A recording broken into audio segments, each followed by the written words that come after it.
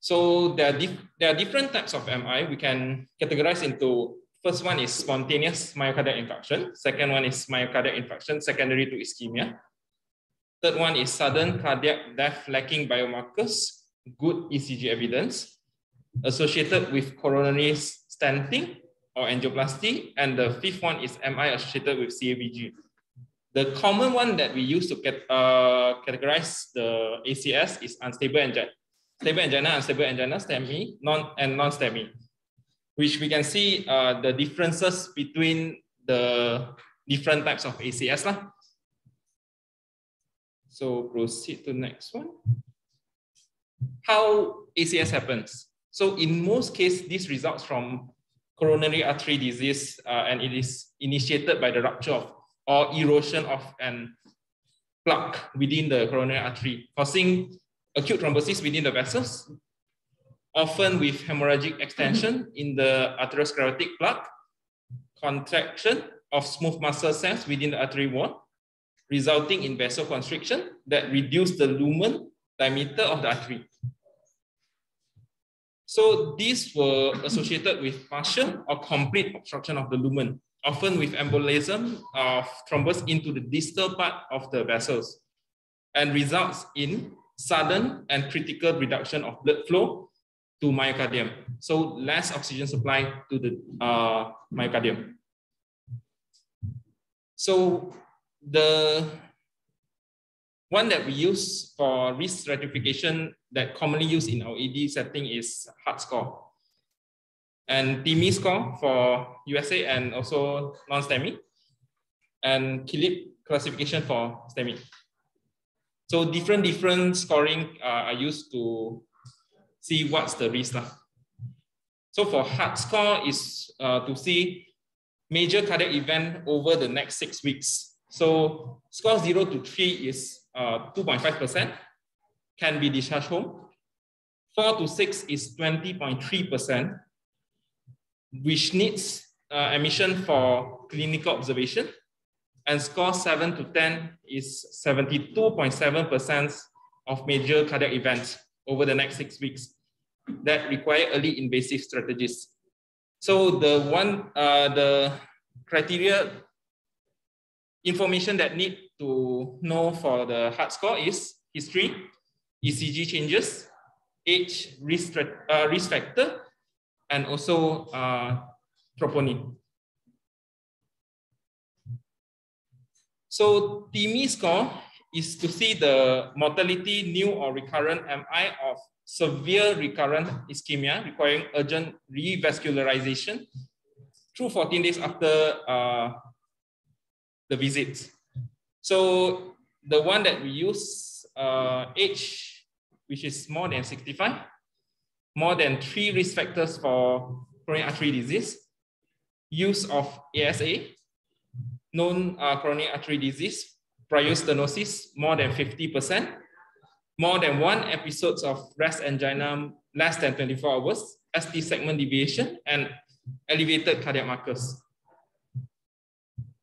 Then Philip classification is to see the risk of development of the heart failure. So class 1s, there's no evidence of heart failure, which the mortality is 6%. And class 2, mild to moderate heart failure, you can see S3 galloped, rails less than halfway up lung fields or elevated JVP. And class 3 is evidence of pulmonary edema, which the mortality is 38%.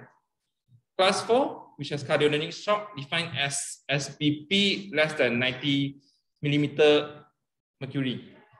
So, and also signs of hypoperfusion, oliguria, cyanosis, and swelling. The mortality is up to 67%. So diagnosis of STEMI is based on the presence of evolution changes of ST elevation in resting ECG and history of ischemic type chest pain or its equivalent, supported by a rise or fall in the cardiac biomarkers. But usually in ED setting, we won't wait for the cardiac markers to present. If there's evidence of the ischemic type chest pain and also ECG ST elevation, we will proceed and treat as a STEMI. So history, this is the research study that shows how many percentage of patients with ACS come with the likelihood of the symptoms. So the first one is the chest pain radiating up to the right arms or shoulder, and followed by radiation to both arms or shoulder associated with exertion, radiation to left arm associated with diaphoresis, associated with nausea or vomiting, worse than previous angina or similar to previous MI, and described as pressure. So, and then the rest is the decreased likelihood of ACS lah. So ECG manifestation, which we can say ST elevation, new ST elevation at the J point in two contiguous leads with the cut points. More than 0.1 millivolts in all leads other than lead V2 and V2 to V3. And more than or equal to 0.2 millivolts in men, more than 40 years. More than 0.25 millivolt in men, less than 40 years, or more than 0.15 millivolt in women in lead V2 to V3. So the cutoff point for ST segment elevation in posterior leads is more than 0.05 millivolt. Or we can say more than 0.1 millivolt in men less than 40 years old. So other than the ST elevation, most of the cases we can see reciprocal changes in the ECG also, which we can see followed by the mnemonics like PAILS. So PAILS, you just follow. P is for posterior, A for anterior, I is for inferior, L for lateral, S is septal. So if there's ECG ST elevation in P, this is posterior, we can see reciprocal changes in A. A is the anterior. So follow the sequence, and for the septal, the reciprocal changes, we can see it in P, posterior. So other than that, we also need to take note that patient presented with new bundle block BBB.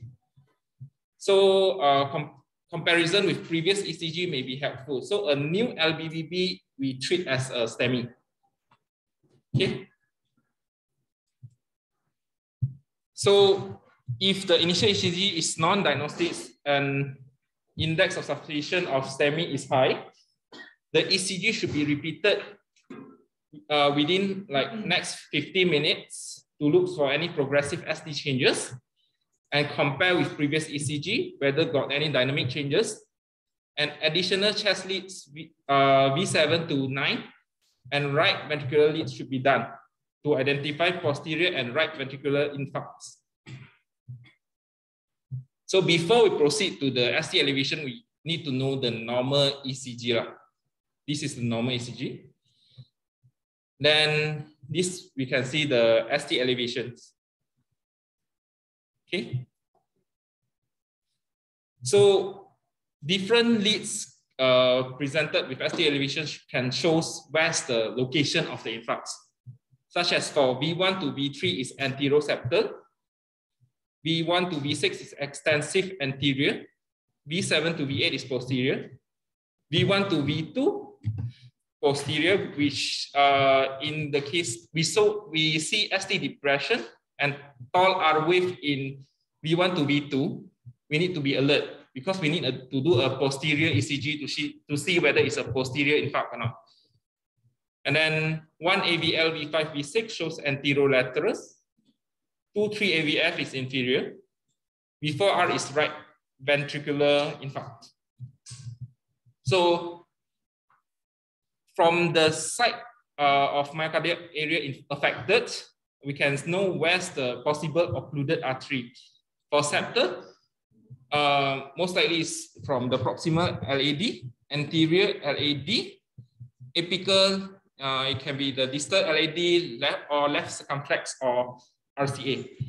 For lateral is circumflex, inferior is RCA, likely 90% is from the RCA, and 10% from circumflex. Some posterior lateral also referred to as posterior or inferior basal.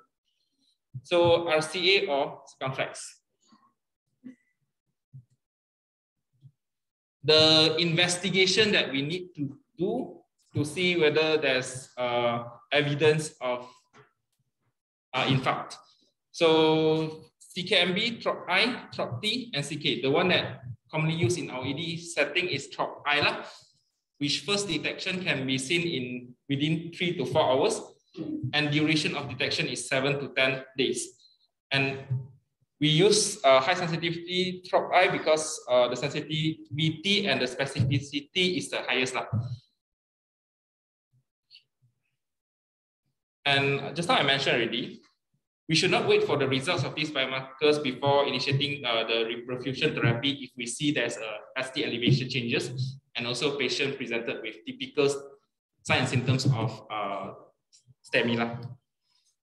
So other diagnosis modalities we can use that, which we can see new regional motion abnormalities, LV-RV function, and mechanical complications of acute MI, example, free wall rupture, acute ventricular septal defects, and mitral regurgitation. Okay. So what is STEMI equivalent? STEMI equivalence means that the ECG changes doesn't really show obvious ST elevation as STEMI. So the first one is first diagonal branch of the left anterior descending artery. In the first diagonal branch, which we call D1 of the LAD, supplies blood to the anterolateral wall of the left ventricular. So we need to look for ST elevation in AVL and also V2. So upright T wave and AVL and V2, and ST depression and inverted T wave in inferior leads 3 and AVF. So this one didn't really follows the rest. So need to take note of the STEMI equivalent. So for example, this is the changes that we can see. And the Winter's T wave. So concerning for proximal LAD occlusion, presented is 2% of the patients. So looking for upsloping ST depression at J points in lead V1 to V4 without ST elevation. T wave in lead V1 to V4 and ST elevation in lead AVR plus minus AVL. So this one, V1 to V4, there's upsloping. And left main coronary artery stenosis, we need to look for ST elevation in AVR and widespread ST depression. So in ST depression in lead 1, 2, and V4 to V6 plus ST elevation in AVR presented in 90% of the patients with greater than 70% stenosis of the left main coronary artery stenosis. So this is the example of the left main coronary artery stenosis. Proceed for the next one. And next one is Whelan syndrome. We need to be alert because Whelan syndrome can have active or recent angina chest pain, but have a minimal or pathologic, minimal or no cardiac biomarkers elevation, absence of pathologic precordial Q wave, minimal or lack of ST elevation less than 1 millimeter, no loss of precordial R wave progression, and characteristic of T wave abnormalities. So this one, mostly people will miss Whelan syndrome. So there's two types of Whelan syndrome. Type A, which is 25% of the cases, consists of biphasic T wave. Type B, which 75% of the cases presented with type B, which consists of deep symmetric T waves. You can see from the pictures shown after that. So for Whelan syndrome, provocative stress test could be proved to have consequences resulting in acute myocardial infarction and fatal dysarrhythmias. So AMI can occur within a mean of 6 to 8.5 days after admission, but a mean of 31.4 days after symptoms. This is from one of the studies that we got. T wave changes may be transient or resolved with medical management. So we need to really look for deep inverted T waves in lead V1 to V4 or biphasic T wave in leads V1 to V4. Don't miss Whelan syndrome.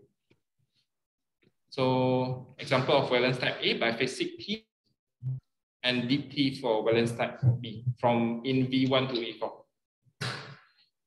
And the posterior wall myocardial infarction, I think I already mentioned before. If you see ST depression in leads V1 to V3, don't forget to do a posterior leads. You might see a ST elevation in posterior leads. So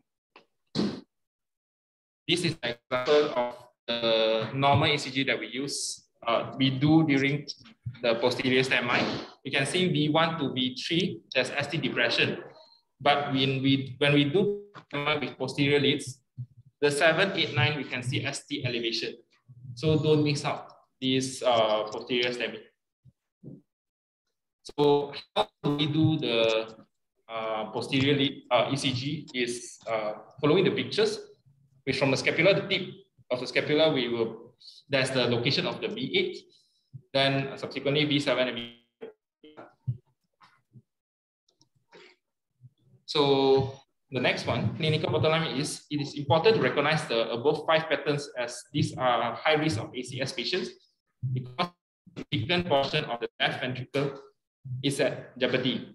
So only 4 of the above diagnoses require activation of the cath flap immediately, and the 5th one requires consultation of interventional cardiologist.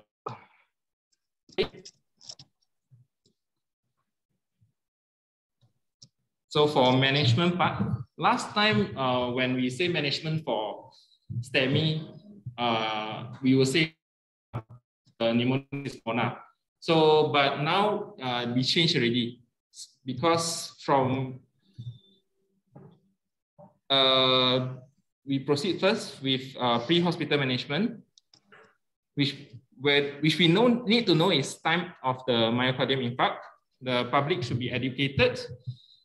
Pre-hospital care, what we can provide for in the pre-hospital care, and suspected STEMI should be given soluble, chewable 300 mg aspirin and 300 mg clopidogrel.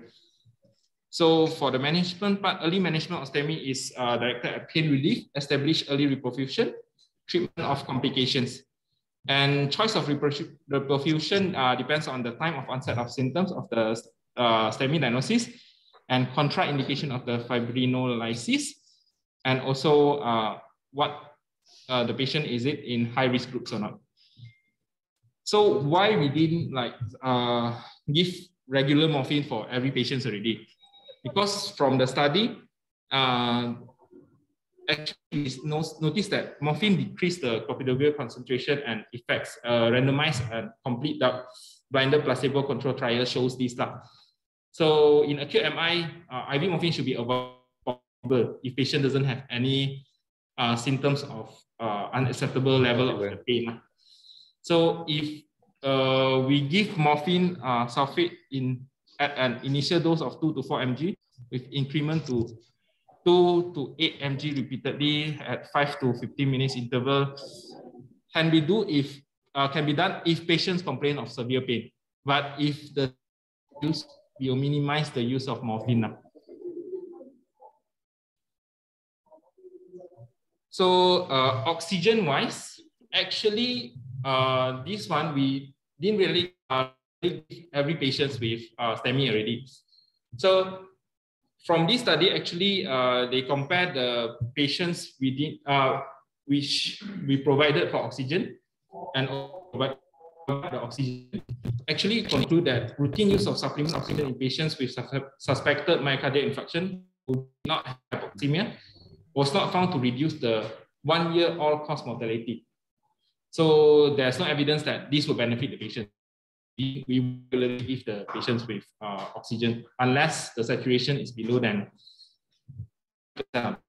It's safe to give also if below than 95%. if patients came with like chest pain or chest pain equivalent, what we need is continuous ECG monitoring, sublingual GTN, aspirin, clopidogrel, and analgesia, oxygen if oxygen saturation is less than 95%. So this we will decide on giving aspirin, clopidogrel, and also the rest depends on the heart score. Low risk of chest pain, we won't regularly give first, but if moderate risk, we can start it first before the waiting for the troponin, the biomarkers to come up. So if less than 3 hours, suggested primary PCI of 3 to 12 hours is primary PCI. More than 12 hours is medical therapy, plus minus antithrombotics. So consider PCI within 3 to 24 hours if fibrinolytics are administered as part of the pharmaco-invasive strategy. And for PCI, if ongoing ischemia or hemodynamically unstable patients. And other concomitant therapy is double antiplatelet therapy, statin, beta blockers, ACE inhibitors, ARBS, and MRA. So for primary PCI, the target from first contact to wire crossing, or we call door to balloon time, the one in PCI, the one that the hospital got PCI facilities is within 90 minutes. If there's non-PCI capable hospital, is within 120 minutes to reach other hospital facilities that have PCI. So symptoms onset to door 1, which is emergency department. Then door 1 is what we call the first medical contact. Should be less than 10 minutes. And so when patient arrive to ED, it should be triaged to fast lane, which if there's ST, put patients in with us. And then ECG interpretation should be less than 10 minutes, not more than 10 minutes. And then time in the ED supposed to be less than 30 minutes. And if there's no PCI in that hospital, the time to the ED that has PCI is less than 60 minutes. So, which is door 2. In door 2, which is the next ED facilities that have PCI, less than 30 minutes to ED to PCI. Okay. So for fibrinolysis, if transfer time to PCI capable hospital is prolonged, fibrinolysis advised. So what we mentioned is less than 90 minutes and also 120 minutes. So if it's more than that, then it's advised to give fibrinolysis. Delay fibrinolysis. So the widely used fibrinolytic therapy is streptokinase, which is non-fibrin specific, lower patency rate of vessels at 60 minutes than fibrin specific agents, antigenic, which promotes production of antibodies, and also the regime is 1.5 megaunits in 100 mils normal saline over 1 hour. And the next fibrinolytic therapy, the agent that we commonly use is metalase as well, tenecteplase. So this is fibrin specific agents which rapid reperfusion of occluded artery than streptokinase, and it's given and weight based, depends on the graph provided. So what is the contraindication? There's absolute and relative contraindications. So I focus on the absolute risk. One of the risks is risk of intracranial hemorrhage, which patient has history of intracranial bleed, ischemic stroke within 3 months, no structural cerebrovascular lesions, known intracranial neoplasms, and other risks of bleeds such as active bleeding or bleeding diastasis, including menses. significant head trauma within 3 months and suspected aortic dissection. So these type of patients, we need to be alert and it's contraindicated to give fibrinolytic therapy. So how do we know that we successful, the treatment is successful or not? So actually there's no sensitive bedside clinical methods to that is reliable to detect successful reperfusion. But guidelines shows that early return of ST segment elevation to isoelectric line or decrease in 50% of the height of the ST elevation shows successful fibrinolytic therapy. So that's all. And we need to take note that the occurrence of the reperfusion arrhythmias is not a reliable indicator. And exception is accelerate idioventricular rhythm and sudden sinus bradycardia, which have been correlated with patent infarct-related coronary artery after fibrinolytic therapy or primary PCI. So those that failed fibrinolysis will need a rescue PCI. Okay. Then after that, we can proceed with the STEMI-TIMI risk score to predict the 30 days mortality. So when 0 to 14 plausible points shows a moderate and low risk, but 5 points and below shows a less than 12% risk of 30 days mortality. And for high risk is 6 points and above, 16 to 30% of risk of 30 days mortality. So what is my STEMI network? We need to be familiar with my STEMI network in our. So you can see the round one, the bullet one is the facilities with PCI. The square one is the one that non-PCI capable hospital. So if there's no center, they will direct to the nearest PCI hospital. So you can see, for example, our hospital is the square one, which is non-PCI capable. The facilities that we can send to is UITM, the nearest one.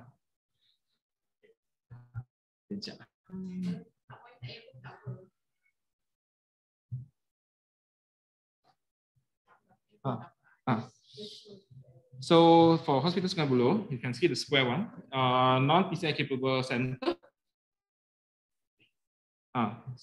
The nearest PCI, the PCI capable center is UITM. And then for Hospital Selayang, also same. Nearest is UITM, they can send to UITM or IJN. And for HKL and Hospital Ampang is nearest one is IJN. Or Hospital Ampang can also send to PPUM. You can see it follow like that. So like UMMC is the one PCI capable. So Hospital Shalom and Hospital Klang can send to UMMC, the nearest one. So this is my STEMI network in Selangor. Okay, understand?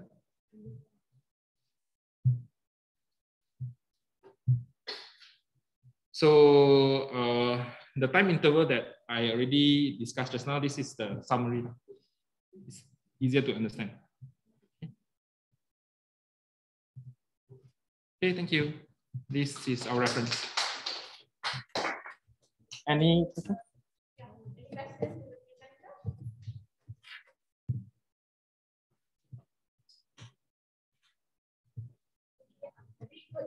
In which you actually cover, I think, almost all. You cover almost all the things that you need. Okay, a majority you have already covered. I think all that you need to know. And even if you are not so sure, you can refer back to the presentation because you also cover the STEMI equivalent. Okay, so sebelum I give some feedback, probably the master student, FCAM student, and also the specialist. Anything that you want to add? Hafiz, yang Shamini? Yeah, because there's a bit maybe confused like yeah.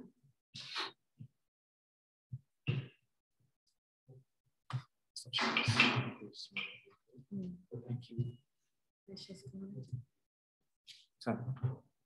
Oh yeah, this one.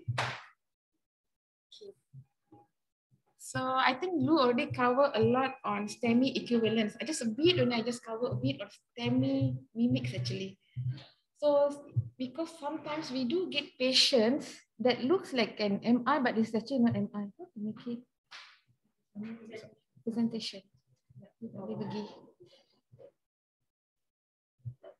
Alright.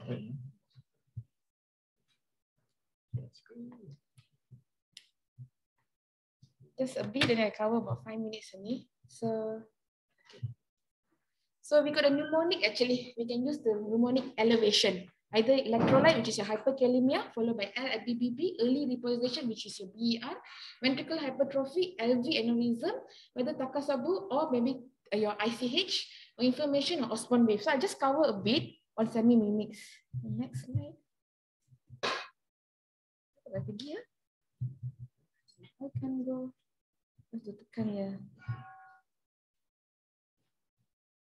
Okay. All right. So a bit about this is, for example, this ECG. What do you actually look at? Maybe someone can have the answer. Lisa? If you look at the ECG, it's a sinus rhythm, but the most obvious thing is the tall T wave. Yes. Yeah. So if you can see, if in hyperkalemic changes, kalau mild hyperkalemic 5.5 to 6.5, you have a very tall T wave, right? It can look like an ST elevation, but then you will never have tall T wave dekat, ibunya tall T wave dekat V lead 1 and so AVL. So this is one of the ECG mimics. So if let's say hyperkalemia more than 6.5, you can see the PR interval akan prolong, subsequent loss of the P wave, followed by a very broad QRS. So this is explanation tadi. So how about this? Anyone else want to answer? It's a 25 years old. Usually we get this ECG. Yeah. It's a very, very common presentation. We have very like right-sided chest pain patient, very young male patient, come with thoracic chest pain. Yeah. Yeah, it's BR. What's the reason it's called BR? The lead 2 and lead 3.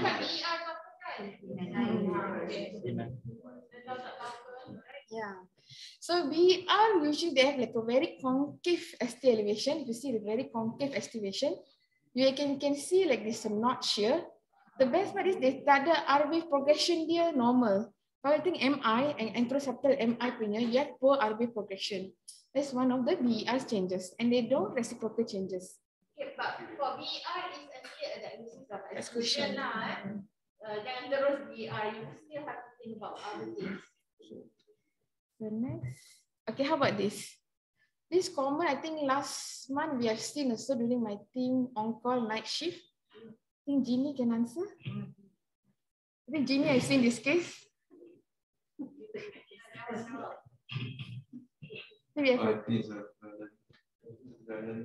Because this is patient yang recent MI. What do you think of? So what do you see the ECG here? It's a biphasic P inversion. Okay. But you can see there's a deep QRS. Deep Q wave. You can see deep Q wave. So this patient having LV aneurysm, you actually can use a scoring called T-QRS ratio scoring, whether it's less than 0.36. So if you see the T-QRS ratio dia, the T ini ke sini 5 saja, this one 18, so the ratio is about 0.6 if I'm not mistaken. So this one can be LV aneurysm. It looks like a vellum, but actually not a vellum. So you can correlate with the history and also by echo. So this is LV aneurysm. If let's say that MI occur at inferior, then you can see the Q wave and biphasic dekat inferior leads. Vellum tak ada Q, yes. So this is diagnosis of exclusion also, but you can use an echo. You can see it's like an LV that very, very looks like aneurysm, macam Takasobo like that. You can see from the echo. Okay, next. How about this? These are common first year question actually. Pericarditis, yes. Because you can see a widespread ST elevation with PR depression, except for in AVR ada terbalik. The PR elevation with ST depression. That's pericarditis. And sporadic sign is? What is sporadic sign is? If you look at it two ni, sporadic sign meaning down sloping from your T to P wave. That's called sporadic sign. So how? Last one the breakthrough also. Put that what is standing for that person. User was 60 and what ST was 45, ST so and it is pericarditis.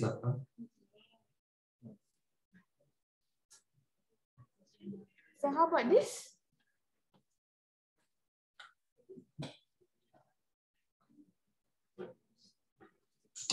You see a widespread T inversion, kan? Yeah, widespread T inversion. So in patient with ICB, right? ICB, they have catecholamine surge, then tiba-tiba sympathetic response, BP will go up. So your carotid and aortic arch tu akan detect a baroreceptor. So that's parasympathetic activated. So that's called Brady. So there's very, very widespread, like a very large T wave, but very small QRS. So this can be seen in your patient with either ICB. Yeah, so if I say different neurosurgical, sometimes they say why the ECG changes, can be ACS, no. It is due to the bleed itself. Okay. So how about this? This one actually in FRChem question, primary, secondary, intermediate question. So this one can be seen in, this is, what wave is this? Osborne wave. Yes, this is an Osborne wave. Similar to hypercalcemia as well, they have a very, very short QT interval if you see. It looks like an MI, kan? Just simple sharing lah. That's all. Okay, but at least it just stimulate the brain of seeing all those variety of ECGs. Okay, good. Thank you, Sharmini. Yang lain, Hafiz, Sohaili, and other FChem ramai ya. Saya dah ingat semua. Any other things to be added? Oh, saya lupa Randy. Not finding here, right? Right. Any questions? Or anybody want to add? Yeah, Lisa. The patient was came into triage with typical ischemic chest pain, but the BP. I'm just sharing from my recent experience. Gentleman came in diaphoretic, complaining of ischemic chest pain. All other vitals are okay except for the blood pressure is 80/40. Is it fair enough for us to triage to UITM? Because like to shorten the door to balloon time, or we should, You mean the ECG is already done, right? no, the ECG is not done, but highly suspecting MI. Well, jawapannya lain sikit kalau COVID kan. It's very challenging questions. Tak boleh buka dulu. Bisa lah. Okay, alright. Well, from here to UITM is very, very near, right? But we have our resuscitation as well. Resuscitation zone, which is can cater for COVID and non-COVID. Basically, our emergency department is hybrid line. Although we are the full COVID hospital, but we are hybrid hospital. So the cases which is unstable, 80/50 is definitely 80/40 is definitely not stable condition unless our resuscitation memang tutup betul lah. Right. So for this patient, basically, we have to triage to our red zone first. In view of, because we are able to provide transport which is quite near lah. And I remember door to needle time is actually 30 minutes, and actually door to balloon time is 90 minutes for balloon capability lah. Sebenarnya kita bukan, tapi we can consider ourselves because 90 minutes actually is very ample time. The issue is that dua benda. Number one is actually the COVID thing lah. As you know, kita dah ada RTK kan, RTK swab that we do at the bedside. It can be done very fast. Number two, which is still a bit regarding the payment. I wish that yang sebelah tu is actually like MJN or something like that, tapi sebab unfortunately it's a university because they have their own rules and regulation. But please don't make that as an absolute restriction. Because at the moment, as of COVID, they are most likely they are still covering for financial, but I'm not so sure until when. So it's the best that we do an ECG in our place first, and then provide all the very vital medication before we actually communicate. Because kalau hantar kat sana pun dia akan stop dekat ED sana investigate. So kalau dari sini pun sama je sebenarnya. What we do, we are bagi certain investigation and then talk to them, and then bukan kita hantar ke ED, kita terus hantar ke lab. So sebenarnya sama, dia singgah kat ED sini, lepas tu kalau tak dia terus pergi sana, dia kena ED kat sana. And I think our ED is more in that sense more efficient dari segi treatment, kita ada enough staff, monitoring all that. So sebenarnya sama sini punya ED dengan sana punya ED. So we stop here, we manage here, and then we refer over there lah. That is what we can do. But as of now, maybe one or two cases that you notice lah, sebenarnya kita ada PAC bypass pun.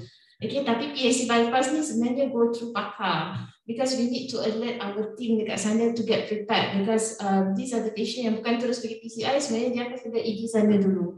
Untuk take all the vital signs. So that one we also do, I think quite a few times already, because our PHC is very efficient, and also the communication between us and also ED dekat sana is very, very closely related, because they are the one who worked here before, and we are in the same WhatsApp group of STEMI network. Alright, so yang itu pun kita ada buat. That's why we are training the paramedic to learn how to read ECG, and don't be surprised that some of them can even read the ECG a lot better than some of the housemen and also MPOs. The recent ALS has proved that. Okay, all right. The other one is that for administrative issues, if you know that kita ada KPI yang telah termaktub di mana the pre-hospital care has to start the aspirin in the suspected ACS cases. Dia punya level is actually 65%. 65% of cases of the PHC that they suspect ACS has to be given aspirin before arrival to our emergency department. So kita ada some issues in that sense, because not all cases are being responded by our PHC ambulance. Ya, walaupun MECC kita cover sampai hujung Bukit Takar semua tu, even sampai ke Sempadan Perak, tapi kita tak semestinya respond. Ya, call taker is us, but the responding is other teams. So the issues with the responding team, other responding team will fall under our KPI. So kita ada a few months yang kita tak tercapai, but of course it will be good if you can give feedback, especially case kan, bila dihantar case dia under kita, so dia hantar the statistic will fall under us juga lah, right? So kalau tak bagi aspirin tu, please bagi dia orang feedback lah, because some of them are not really proactive, or some of them are really don't get the access for the informations. Alright, sorry sebelum tu Jasmine, Su, ada nak tambah apa-apa tak?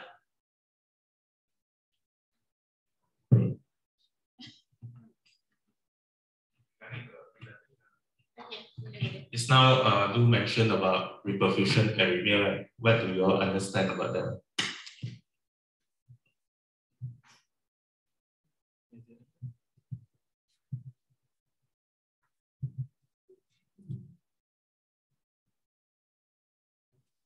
Anyone can just bagi tahu that statement kan, Loo put kan, tapi tak ada orang tanya soalan.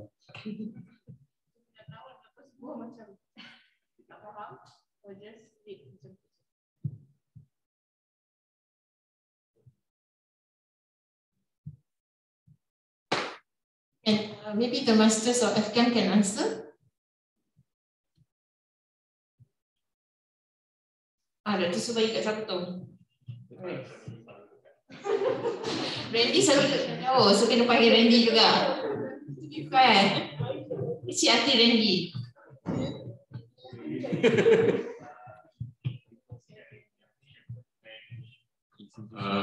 Because as PMI, bagi thrombolysis, and right after thrombolysis tu dia akan usually 1 or 2 minutes after thrombolysis, patient will have abnormal rhythm. Most of the time is either VT ataupun VT lah yang selalu. Short VT kan. The worst complication we have patient is with BF lah, ataupun it's just a short run VT ataupun the one that commonly see is short run VT lah. After the fibrinolytic therapy given, then they have short run VT, but the one we no need to be like so nervous about it because it's a reperfusion arrhythmia. So continue monitoring first, then we see how is it done. They'll proceed. How is it later on? I think yang last week ada kot yang yesterday 2 days ago yang saya hantar IJN tu yang ada case of we develop VT after thrombolysis. Actually, what they say is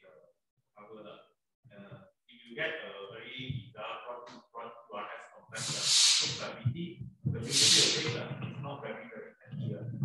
So typical VT is very heavy, more than 150. But this one you will get somewhere around 50, and it can be not too heavy, but its front looks like VT, and patient technically stable, hemodynamically stable. But having said that, sometimes you see a short run VT, so that you always think it's a reperfusion. Yes, sebab tadi I worry about local tech, we don't really have to do anything much. Sebenarnya you need to have that adrenaline in you juga because especially the inferior MI kan, so bila you tengok the short run VTs tu, it's good that you alert, tapi you need to have the knowledge lah supaya you tak terus synchronize cardiograph ke or CPR or something like that. But it's good for you to janganlah macam short run VT. Okay, continue.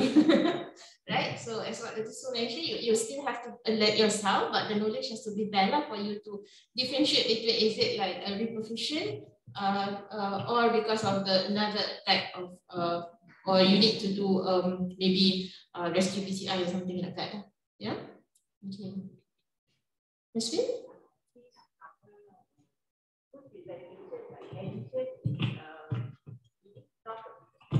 Scabosa criteria. I think everybody know about modified Scabosa, right? So as you know, the specificity is very high, but the sensitivity is quite low. So the latest in our MI world is actually Barcelona criteria. I don't know whether you all have heard about it. It's now the latest criteria, but it's not really used in exam lah. It's good to know. Especially kalau masters, ada kemungkinan dia akan tanya pasal Barcelona criteria.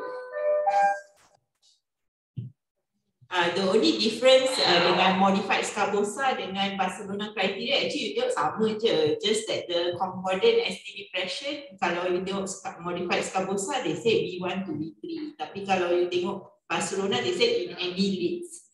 And if you see the sensitivity and the specificity is quite high lah, but bila you baca Barcelona punya the journal, it kind of shows that any LDBB that comes to you, you literally have to suspect as MI. And they thrombolize our go for primary PCI lah, because they say most of us, what we tend to do when we see a LDBB, we will assume that it's the old changes, or we say, oh, it's a previous MI. So we don't take action on it. So those patients in that journal, what they did was they did a PCI and found out actually the patient is memang having MI. So it's a I would say it's a miss MI lah. So read a bit on Barcelona criteria lah. So far, I think maybe in the future that might be the criteria that is being used. At the moment, I think still masih dalam study punya thing, tak really guna. But I think for masters mungkin dia akan tanya dekat exam. And dekat exam you tak ada tanya direct ST elevation MI lah. Dia akan bagi yang pelik-pelik. Atau yang apa yang Syamil tunjuk, atau macam kita punya exam ada meter lah, benda-benda lain yang keluar. was born with, those kind of things. They don't ask you very basic stuff. These are for masters level.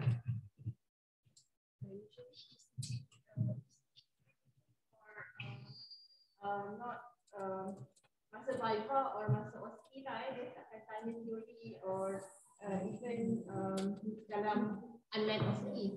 So usually dalam Viva ataupun dalam unmanned OSCE ACLS memang akan keluar lah, ya, 100%.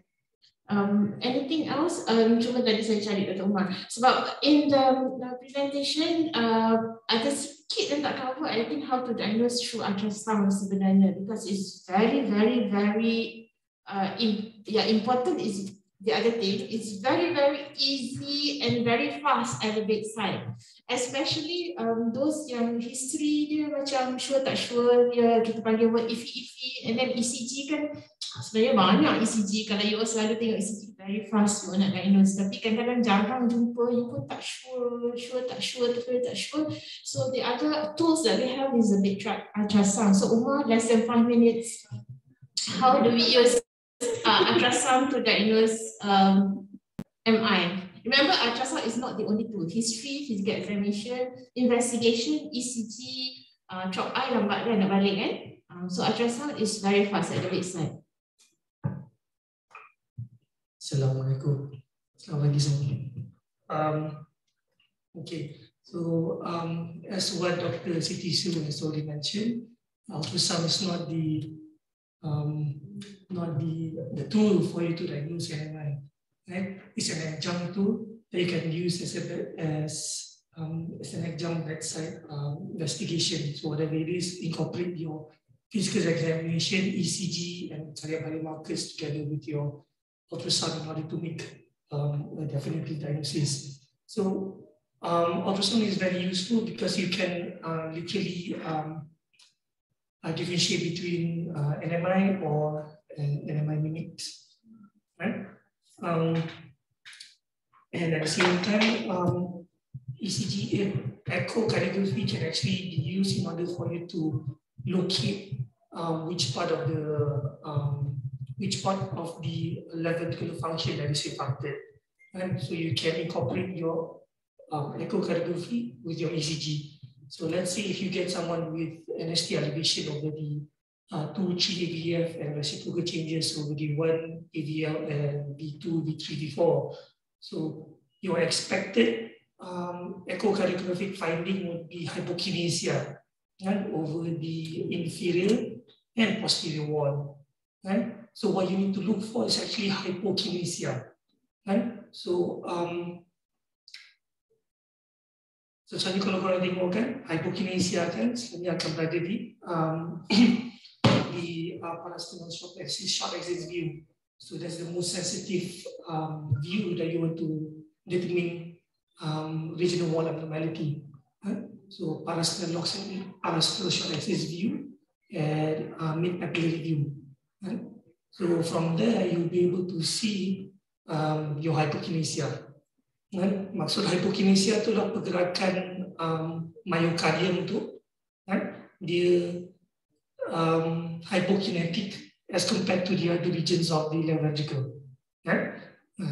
So let's say if you get someone with deep Q wave, deep Q wave dekat you punya precordial leads ataupun in your limb leads, and based on history, patient have had an MI dalam muda and been thrombolized, and you would still see you would still see regional abnormality, but if it's a long protracted ataupun benda yang dalam muda, what you can be seeing adalah akinesia. So akinesia, thin wall. Kalau you see akinesia, thin wall at that particular region of the myocardium, so it means that it's an old MI sebab dia dah infarcted and dia it's infarcted. So what you're going to be seeing adalah thin wall and akinetic. In contrast to a new MI, so the myocardium is still thick ataupun dia tak nipis, dan it's hypokinetic. So that's how you differentiate. Bear in mind that echocardiography can also rule out other causes that can mimic MI in an ECG. For instance, aortic dissection. Now, everyone knows that for patients who have aortic dissection, so the most typical findings, ECG findings, would be ST elevation over the inferior leads. And so whenever you get someone with inferior MI punya ECG, always have a look at the myocardium and the aorta as well. So, yes. Cukup 5 minutes. The other thing that you need to rule out, yang boleh rule out is actually diaventricular aneurysm juga. Ya, you boleh tengok kalau especially dalam four chamber view kan. So boleh nampak aneurysm tu is something like contraindicated for strap kan. So those two you boleh exclude. Sebab dulu zaman-zaman jahilan zaman saya tu sebenarnya ultrasound tak ada. So it's a must to do chest x-ray. But macam mana chest x-ray tu boleh diagnose dissecting aneurysm kan, and also widen mediastinum. That's the reason why. So kalau ada orang kata must, especially your best colleague dekat medical kan, kenapa tak buat chest x-ray sebelum that? You can just look at them like, okay, that was 10 years ago, right? And then believe me, whatever been diagnosed, at this moment of time, masih lagi medical MO tu banyak yang daripada department lain juga. Tapi sekarang kita dah pulangkan balik. So please don't feel inferior towards them, even though they are medical MO, dia bagi decision yang pelik-pelik tu. To me, your knowledge is a lot better. And the other thing is that to be in emergency department is a privilege, because zaman dulu emergency MO tu yang paling kurang efisien lah, sebab all cases refer. Kan, macam traffic light, you tak treat pun. Zaman saya dulu, masa zaman saya houseman dekat Rishta tu, you are not allowed to treat. Refer, strap tu memang tak start. Tapi now, being in emergency department, that's why I want to put Datuk Christopher, you all pernah kenal Datuk Christopher Lee, the best MO should be in ED. Because if we have the best MO in ED, it will reduce the burden of other departments in the wards. But that is not the reason to delay for them to come down and review the patients, because they know that we can do a lot of things. Yeah, after COVID ni, dia orang tahu kita boleh manage ICU. That is the disadvantage they take for granted. But again, believe me, whatever is being missed by you all, most likely they will miss as well. So we are the first person to need to know all the iffy ECGs, and then the STEMI mimic like the differential diagnosis of ST elevation. And then sometimes bila you dah tengok banyak, actually you screen a lot than them kan. Yeah? So sometimes you rasa macam, oh okay, kenapa tak buat ni? So basically, remember that you have seen more than them. Only maybe about 30% the cases that you see, you refer. The rest actually you observe here, ataupun kita discharge terus kan, but not definitely ACS is not one of them. Okay? So please be confident of yourself, and most important is actually please equip yourself with the vital knowledge so that our patient don't die when we discharge lah. Itu saja. Yeah, whatever it is, banyak differential diagnosis yang non life threatening. Our thoughts, yeah, our line of thought should always be prioritize the life threatening first. Yeah, it's okay to have BER, tapi your mind is actually MI dulu. Yeah, tapi you of course you need to go out lah, is the diagnosis of excavation. Okay, I have a meeting, tapi I just nak remind balik. Sorry ya, sekejap dah 1 minit, lepas tu pakar take over. Tak semestinya tutup saya sebab saya nak kena pergi meeting. Number one is actually the SKT lah. SKT, I hope you all dah hantar to Dr. Shima. Dia punya due date is actually lagi 2 hari. Okay, so SKT tu dia lain SKT and LMPT. So before you all hantar LMPT, sebenarnya ada maybe you all bila nak tekan button LMPT tu tak boleh hantar. Reason being, you all punya SKT you all tak complete kan. During the early of the years, memang you all isi SKT you all hantar. But throughout the end of the year, you kena complete kan SKT, which means that you tulis dalam ruangan 100%.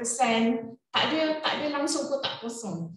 Yeah, even though you hantar, Dr. Shima dah sahkan, tapi you still tak boleh hantar because bila you buka balik your SKT ada ruangan yang tak tulis kosong or tercapai berapa persen. So complete kan SKT, hantar dulu tu Dr. Shima, dia sahkan baru you boleh hantar your LNPT lah.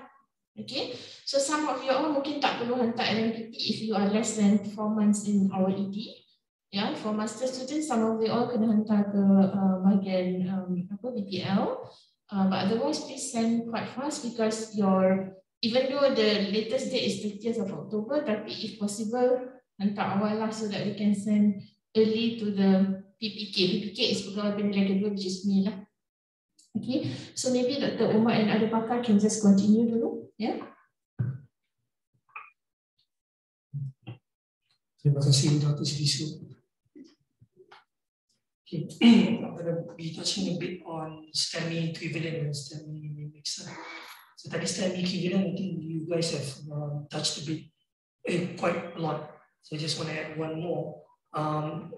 Korang pernah dapat tak patient yang datang dengan normal ECG but with really bad chest pain? Kan? Selalu kan? So there's this one ECG finding that you actually need to know, because it is considered as hyperacute. So the ECG finding is called new tall T wave V1. And as we all know, T1 tu memang kita akan tengok dekat dia punya T wave dia, it's inverted. And that's a normal one. But when it's inverted, that's actually normal. So what you need to see in someone who has a normal ECG with really bad chest pain, is you need to see the T wave at V1. And if it's inverted, meaning it's upright, bukan ke bawah, and there is something that is worrying, because that is actually a hyperacute. Provided that's a new ECG lah, your first ECG lah. Kalau if that's the only ECG that you have, then that's going to be a bit difficult. If you have a baseline ECG, that's something that you can compare with, then it's easier. So patutnya T wave ke bawah kan normal, tapi ini dia ke atas. Kalau ke atas, and then the amplitude of T1 V1 to T wave at V1 to is bigger than V6, then that is very worrisome, because there is what we call new tall T wave V1. So what you need to do is you need to do a serial ECG. Kalau betul, you will be converted into NMI. You akan nampak that ST elevation tombstone. So remember, inverted T wave at V1, so upright T wave at V1, and the amplitude of T wave at V1 is bigger than V6. So someone coming in with epigastric pain atau chest pain really bad, normal ECG, tapi tengok T wave dia upright pula. Masa tengok dekat dia punya bawah, dekat dia punya V6 lagi kecil. So patient might be having an MI. Okay, so itu adalah STEMI equivalent. Kalau STEMI mimics, always remember we have a lot of ratios that we use in STEMI mimics, and how to differentiate between BR and anterior MI, how to differentiate between pericarditis and BR, and how to differentiate LBBB dengan NMI. So we have a lot of yang pasal dengan how to differentiate between an anterior MI dengan LV aneurysm. So kalau MI dengan LV aneurysm, what ratio do we use? We use TQRS ratio. Kalau misalnya LBBB modified scapulosa, kita pakai STS ratio. Kalau nak differentiate between pericarditis and BR, STT ratio. Kalau misalnya nak differentiate between BR and MI, there's a scoring system we call as it is called as STEMI EKG index. So what you need to see adalah dia punya J point at V2. Lepas tu you can tengok dia punya R wave amplitude, and you have to measure the QTC. So there's actually a formula there, you must masukkan, you akan dapat value. If the value is more than 23.4, then that's NMI. If it's less than that, it's BR. So sometimes memang kita akan dapat nampak macam PR tapi chest pain. Remember why kan? Terus you buat echo sama ada hypokinesia. So kira lah kan? Semi EKG depth ataupun dalam medical calculator satu anterior mind. So remember kan?